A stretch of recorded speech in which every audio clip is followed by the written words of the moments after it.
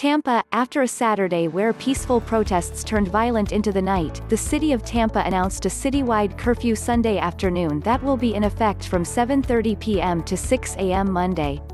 At a news conference Sunday night, Mayor Jane Castor said her executive order was made in an abundance of caution to keep the city safe.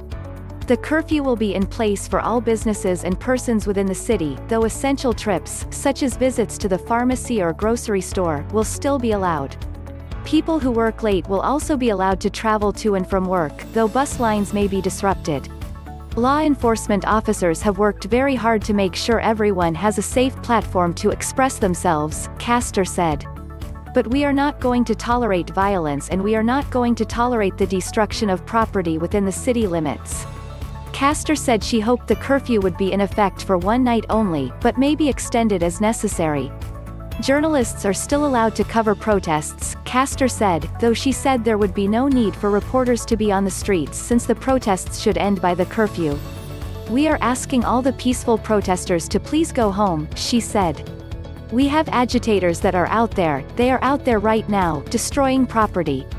100 Florida National Guardsmen will be stationed at possible, high-value targets for looters as a preventive measure," Castor said. Gallery photos. Tampa protests over George Floyd death continue into the evening. May 30th. Those who break the curfew, according to the release, will be charged with a second-degree misdemeanor with a penalty of up to 60 days imprisonment and/or a $500 fine. The release also says that those who are arrested while breaking the curfew order could be charged with a first-degree misdemeanor, which carries a penalty of up to 1 year imprisonment and/or a $1,000 fine. Tampa Bay had 3 major protests on Saturday, all of which began peacefully.